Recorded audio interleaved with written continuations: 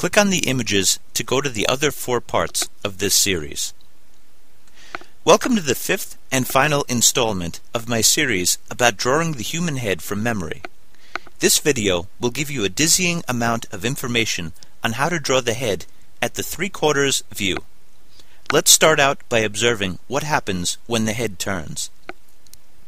Notice what little space the face takes up when the head is turned to profile view.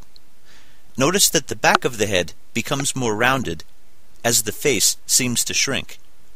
Let's take a closer look at the face. The green shape connects the outer 2 corners of the eye and the outer corners of the mouth. Observe what happens to this trapezoid shape as the head turns from side to side. Notice that as the green shape gets smaller, the back of the head becomes more rounded. Now let's look at a silhouette of the face. Be sure to observe what happens to the silhouette of the face at the 3/4 view. It is no longer an oval shape. There are indentations and protrusions. In the 3/4 view of the head, there's an indentation by the eye and a protrusion at the cheekbone and the mouth. This is due to the underlying bone and muscle structures. Now, let's look at the individual features of the face, starting with the eyes. Notice that the eye shifts in shape as the head turns. When the head is in profile, the shape of the eye looks like a Hershey's Kiss turned to the side. As the head turns, it morphs to an almond shape. Since I'm teaching you how to draw the eye in 3/4 view for this video, we will remember that the 3/4 view eye resembles Pac-Man's mouth. Notice that the pupil and iris are more oval-like, and there's no white on the inner corner of the eye. Now let's observe the nose. Notice the relationship between the nose and the cheek.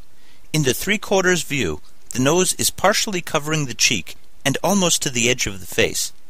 Notice how the nostrils shift as the head turns.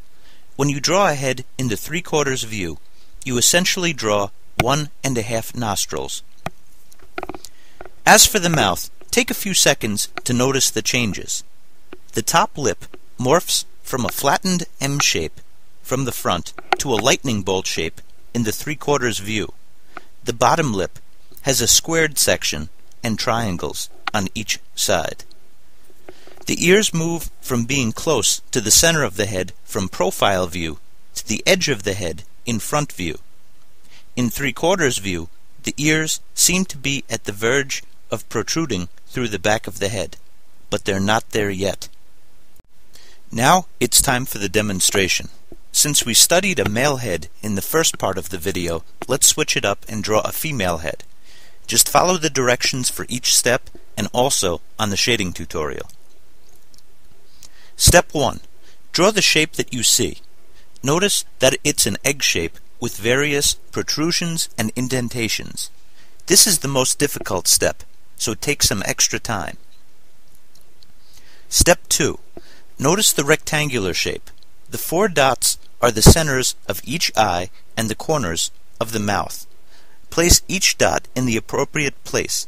Then, about 2/3 of the way down, add a line for the bottom of the nose. Step 3. Add the eyebrows and ears. Step 4. Fill in the eye shape. Remember the Pac-Man rule. Here's a close-up. Step 5. Complete the nose. Notice the solid line leading from the bottom of the nose to the brow. Also, remember the rule about 1½ nostrils. Here's a close-up. Step 6. Complete the mouth. Overall, the mouth looks like a flattened heart shape. For now, put in one solid shape and ignore the rules that you learned before. We will make the rectangular shape on the bottom lip and the lightning bolt shape on the top when we shade. Step 7. Add the hair. Be creative. You don't have to recreate this hairstyle. Welcome to the shading part. I am going to be using a paintbrush and a blending stump to do most of the shading. First thing you're going to see me do is to erase all of the construction lines that we made, and then you're going to see me, I'm using a dirty brush. You're going to see me use kind of a dirty brush. When I say dirty, I mean it has graphite on it. I've used it for shading before, and I am using actually two brushes to kind of create a basic tone for the head and neck. Then I'm going right in with the 6B pencil, and I'm darkening the eyes even more. And going back to that brush, it's not dipped in anything, it's just the remnants of all of the shading that I've done with it before. It's a bristle brush, meaning that it's got hard bristles on it. Robert Simmons number 12, I believe it is, or number 10. Anyway, I am just going in with that, and I'm just creating a basic tone. You're seeing me use the thin brush to kind of smudge the lines on the side as much as possible, just so that just so I take away as many lines as possible, because the face does not have lines. And I want to eliminate the lines as much as possible. There's a very subtle shadow. Subtle shadow that is on the turned side of the face. The one that's facing away from us. On our left side, the sitter's right side. And I'm making sure to darken that. I have to be careful not to go too dark. The nose is going to be one of the lighter parts. The area on her left side of the cheek to our right side underneath the eye, that's going to be the area where there's the most highlights.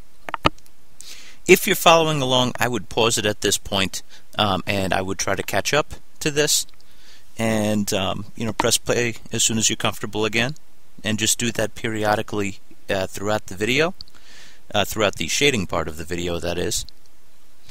I am putting the darks in the hair, and I'm making sure that everything is smooth. She's a young girl in the picture, so that means that I have to be really careful, have like very smooth gradations. As you get older, there's a little bit more differentiation, and the skin has more differentiation to it.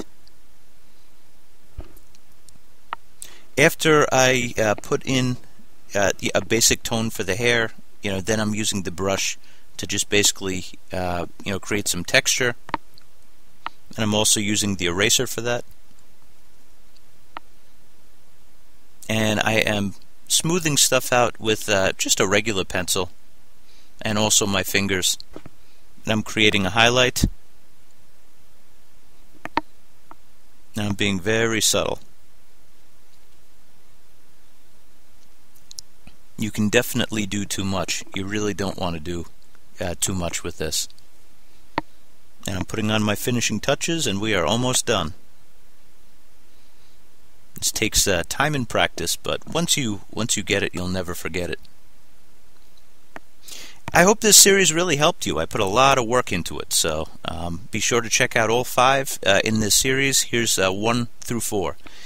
Thanks for watching, and I hope you learned something.